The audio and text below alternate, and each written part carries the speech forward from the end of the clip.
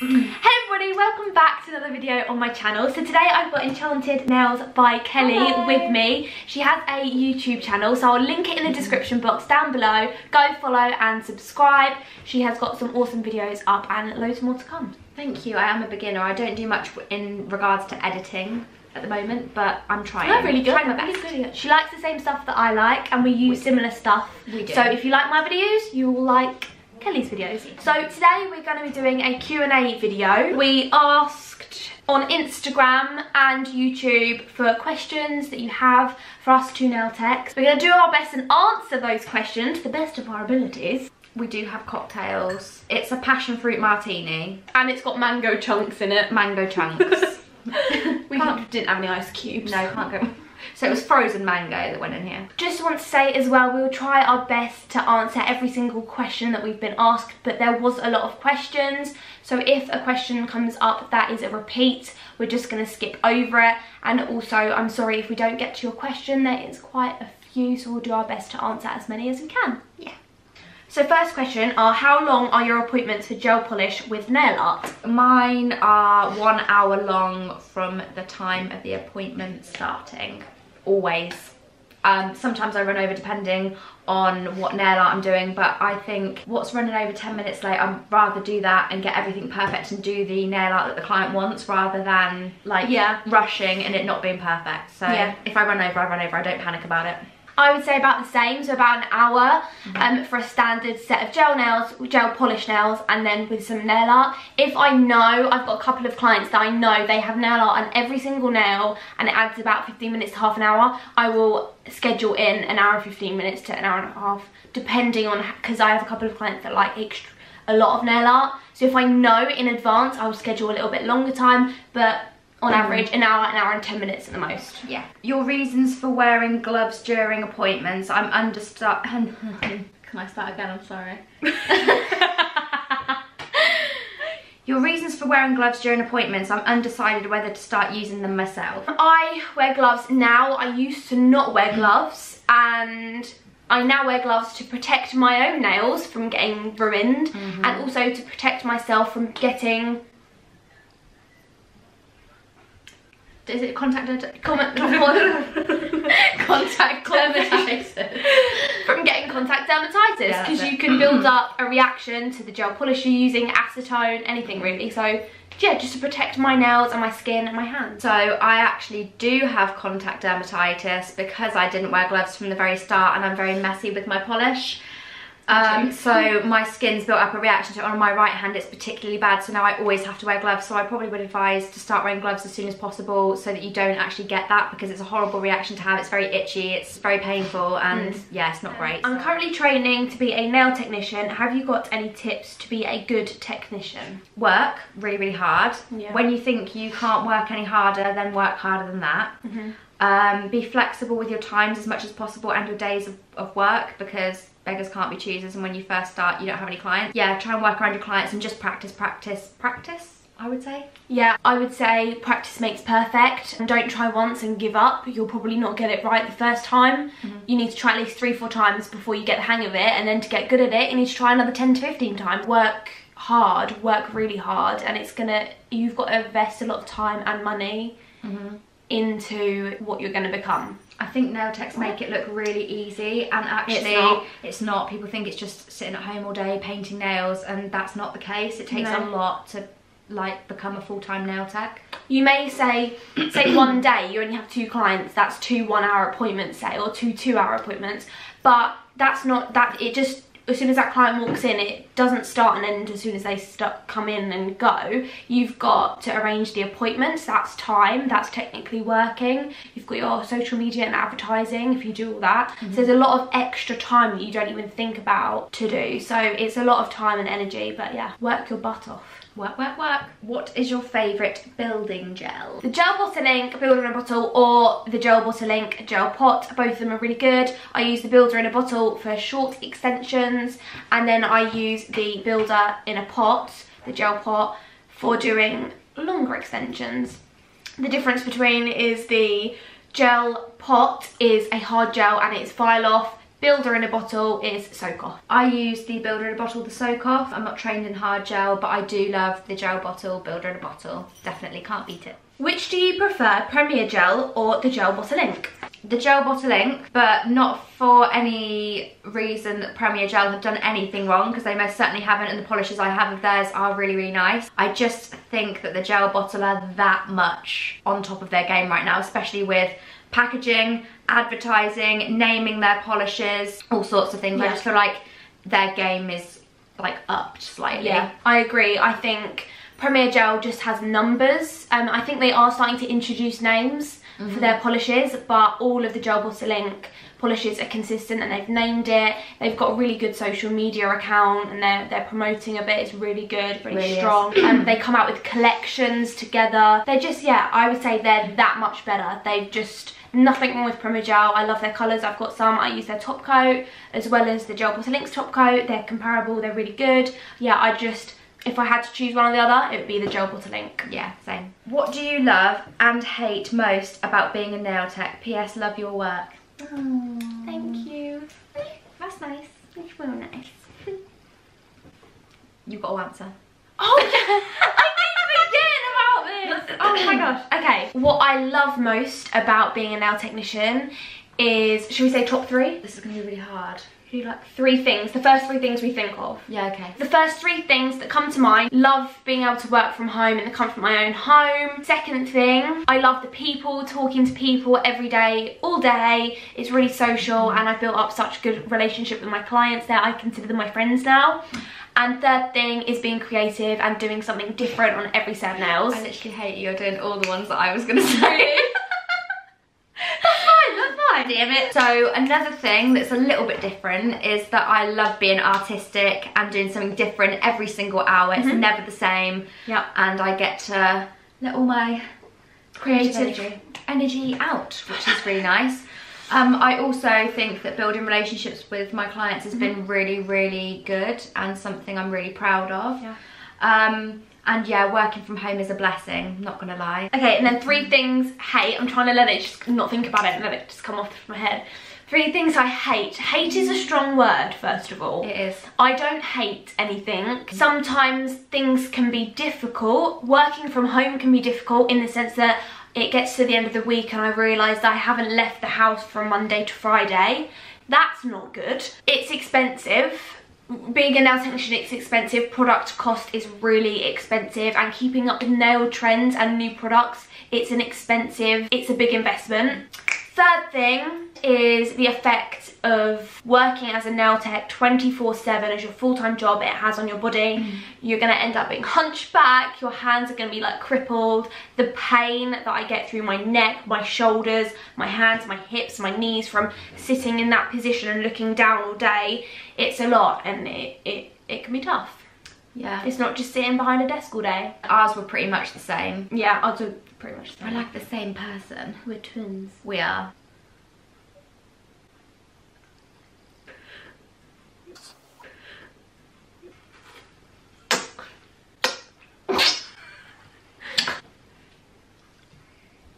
Yeah. What is your favourite gel polish brand?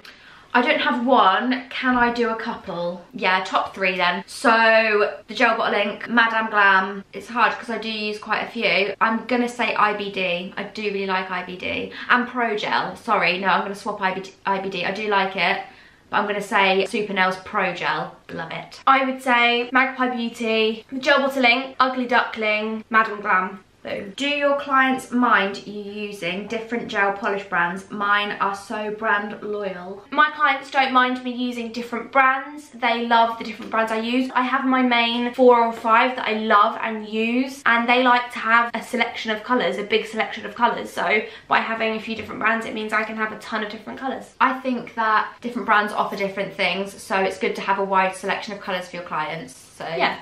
yeah. How to make work quicker, any tips or tricks? I find that a hard question to answer because I honestly believe that the quality of your work should come before speed. You should be doing everything you can to make your work perfect before your speed. But what I do is my appointments are on the hour every hour, so I like break down my hour in my mind and then try and get certain goals by certain times. Practice. When you first start out, you definitely won't be quick, and when you first start out, you shouldn't be thinking about time, you should be thinking about quality over quantity. If you're only having 2 clients a day and you're spending 3 hours on those 2 clients, you want to give them a good outcome for them to come back. So I think speed comes with time. It does. Speed comes with time. And confidence. Yeah, so don't rush, take your time. Good question. Do you think that the silicone practice hands are worth it? Yes, I do, but make sure you invest in a good one. There are lots of different ones out on the market and they're all roughly around the same price, from about £100 to I'd say £300. So definitely do your research into the practice hands and find the right one for you, and it can be really, really, really beneficial to help you practice with loads of different things: acrylic application, gel polish, nail art, photographing different nail art designs to show your clients. It can be really, really helpful and really beneficial. I agree. I absolutely love my red iguana practice hand, but I use it just for practicing nail art designs that maybe my clients haven't perfected, so that, you know, I don't put them on my clients yet because I haven't perfected them. Yeah. Or just designs that I can't get anyone to have at that given time and I just really want to have a go at it. Yeah. I'll use it for that. So I really like it. I think it's really, really helpful, especially for beginners, Yeah. to get their like painting nice, to make sure that the consistency of the polish and the cuticle area, I think it's a really good, really good practice. Oh, can I touch it? Yeah. This is my hand. We're just comparing practice hands. We are.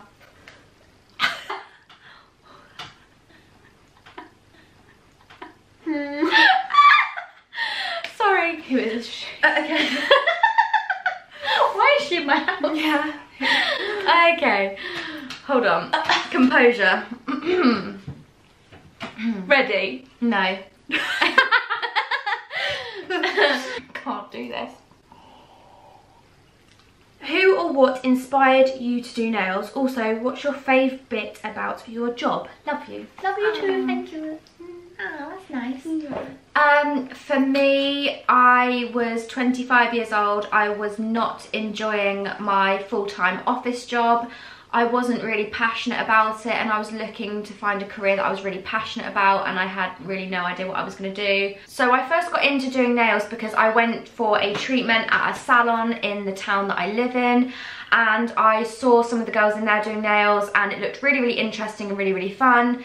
So in the end I ended up getting a job there, and I worked there for 3 years, and my passion for nails just grew and grew and grew to the point where I'd like to start my own business. So that's what I've done. I now work from home and I absolutely love it. And what was the second part of the question? Oh, what's your favourite bit about doing nails? I honestly do think it's the amount of friends and relationships that I've now got from doing nails. Like, my clients aren't just my clients, like I genuinely care about them and their lives, and they genuinely care about me, and it's building relationships. I think it's nice. What inspired me to do nails? I basically wanted to get my nails done when I was a lot younger, and looked around and around, and what I wanted from nails was all the funky nail art type things, and I didn't want to go into a non-standard salon. So I thought, right, I'm going to go on a course, train myself to do them. I'm an art student, so I love arty stuff. So that side of it really just inspired me, just in itself. So I did a course and started doing my own nails, started doing my mum's nails, friends and families, found a real love and passion for it.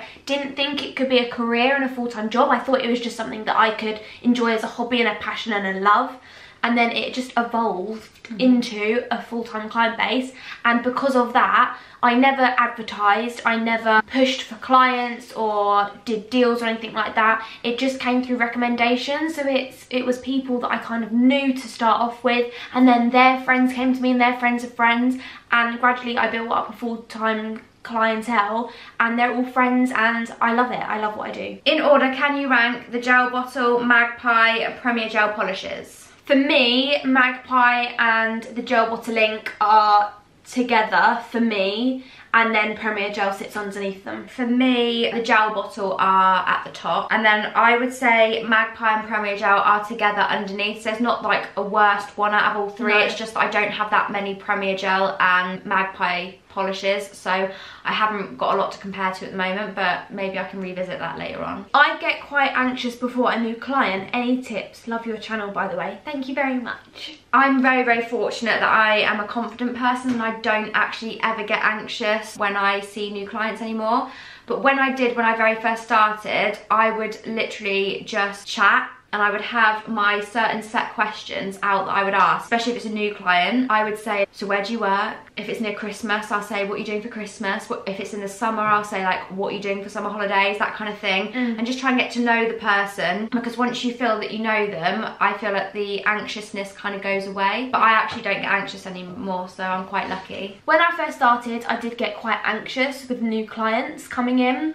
I'd get really scared with new clients booking in, so if someone messaged me on the day and said, do you have any appointments available today or the next day, I'd say no. Even if I did have a spare afternoon or no clients booked in the next day, it'd be too soon for me. I'd need some time to prepare myself for a new client. So I used to be like, oh no, I don't have an appointment for another week, so that I could get used to the idea that I had a new client coming in. If I do take on new clients every now and again, I'm definitely a lot more confident than I used to be, and like you say, there's some questions that I always ask, and I'm quite a bubbly, chatty person, and when I do get anxious, I just chat a lot and don't stop. I think it's really good to just talk your way through the anxiousness. Yeah, just talk your way through. Yeah. I think you're more personable then. Yeah, 100%. And I think it'll take your mind off. Like, your mind won't be working thinking, oh my god, what do they think of me? And am I doing the right thing? And do they like me? If you're just asking about them, then, you know, they'll ask back about you, and that's how the relationship builds. Yeah, exactly. What are the best lint-free... Stop it! You ready? Yeah. You're not, are you? You're going to do something stupid. What are you doing? Nothing. It looks like glue roll. Okay. What are the best... Stop it! Okay. Put it down. Okay. What are the best lint-free wipes? What are the most pigmented metallic stamping polishes at a good cost? Okay, so the best lint-free wipes are these bad boys. They are. We both agreed. We get the same. Yeah, we both agreed. So they look like this, and they just come on a roll, and then you just turn them off like this, and they're really good. They come on a massive roll like this, and they're awesome. They last forever. The most pigmented metallic stamping polishes, I like the Barry M ones that you gave me. Yeah. Born Pretty have got a really good silver, but their gold's like a yellowy gold, so I'm not really a fan of the gold, but the silver's really nice. And Clear Jelly Stamp have got some really nice ones as well. And Moyu. And Hit the Bottle. And Hit the Bottle. I love it. Loads Calypso of Gold, Hit the Bottle. Beaut. Yeah. What are you doing? Oh, hello. Hello, baby. Oh, hello, baby. Oh, you're having hugs with your mum. Oh, it's the camera. Oh, you are. But hashtag not sponsored. I mean, for the cute bottles alone, why not? And they're minis. Stay hydrated now, Tex. It's got a hibiscus on it. I love hollow glitter. What is your favourite? If we're talking loose glitters, they would be the Magpie Supercharged Hollow Glitters. Okay, right, wait. Do you want to go get them and show them? Shall I? Yes. I'm going to get them. Yes, let's. They're also my favourite holographic glitters. There's 6 supercharged holographic glitters. They came out with the first original 3, which is Faith, Charity and Hope. And I have here the silver, which is Dottie, the lilac, which is Sharon, and the pinky red, which is Delia. So they've got 6 in total now, and they're the most holographic things. I bet they're beautiful. I want to bath in them. Yeah, that'd be an expensive bath. It really, really would. What's the biggest advice you would give someone starting out doing nail art and stamping? If you could choose one brand of gel polish and glitter to work with forever, what would it be? And what's your favourite food? So should we start with the first question? Yeah. What's the biggest advice you would give someone starting out doing nail art and stamping? So I would say experiment with different products, try things out. It's a lot of experimental time and have fun. Try loads of different products. You will have to invest a little bit of money into it, but luckily nail art is not too expensive. Try different colours and sit down for a day and just play with different things. Don't get too stressed out. Yeah, and I would say on top of what you've just said, because I totally agree with that, be patient. Like, your nail art skills won't be great when you first start. It will take time to build it up and it will take practice, but be patient with yourself. Praise yourself on the things you are doing well. Yeah. If you could choose one brand of gel polish and glitter to work with forever, what would it be? Magpie glitter. Yes, I agree. I'll answer the glitter part, you can answer the gel part. Magpie glitter. Yeah, I do agree with the glitter, and oh, this is really hard because I find that really hard. I really do like a lot of brands, but at the moment I just feel that the gel bottle are like way above everyone else. So I have to say them at the moment, but that's subject to change. Yeah. And the last part of this question, what is your favourite food? Can we do a sweet and a savoury each? Yeah. You go first. Sweet, I would have to say chocolate. I do love chocolate, and that is in all forms, like ice cream, cake. You know, basically I don't discriminate when it comes to chocolate. Yeah. And my favourite savoury, I do love pasta. So my favourite savoury is pasta. We are twins. I could eat pasta for breakfast, lunch and dinner with different toppings, whatever, plain with just some salt. And then favourite sweets, fruit. And that's really weird, but I love fruit. If you weren't doing nails, what other job do you think you'd be doing right now? I think that's really, really difficult to say, and I don't have a definitive answer because the jobs that I was doing before, I didn't mind doing them, but there was nothing I was really in love with, and I hadn't really found my passion yet, so I can't really tell you. I would most likely still be in office work because, yeah, I didn't mind doing it, but it wasn't my passion. I would probably be doing makeup. I did makeup for a while when I started out doing nails, and when I was doing nails on the side I had a full-time job in makeup, but I would probably now be doing more prosthetics and things like that, makeup in that kind of area. Okay, we are done. We are done. We are done. Thank you so much for watching, everybody. If you enjoyed this style video, if you enjoyed Kelly being my lovely guest, give it a thumbs up and comment down below. Share the love and go and follow Kelly on her Instagram and her YouTube channel. I'll leave both linked in the description box below so you can find her super easily. She's fabulous. Yay. And you've been an amazing guest. Well, thank you so much for having me. I've really appreciated it. It's been so much fun. I've never done like a face-to-face camera thing before. It's been really fun. It's really fun. Yeah. And I've got about an hour and a half's worth of footage because we laughed too much. We did. Let Isabel know if you want more of these because it would be an excuse for us to meet up. Yes, we can meet up loads more and do more videos. If you've got any video ideas for us both to do together, we can do that as well. So yeah, thank you so much for watching. Have a lovely rest of your day, your evening, your week, your month, and I'll see you in my next video. Bye!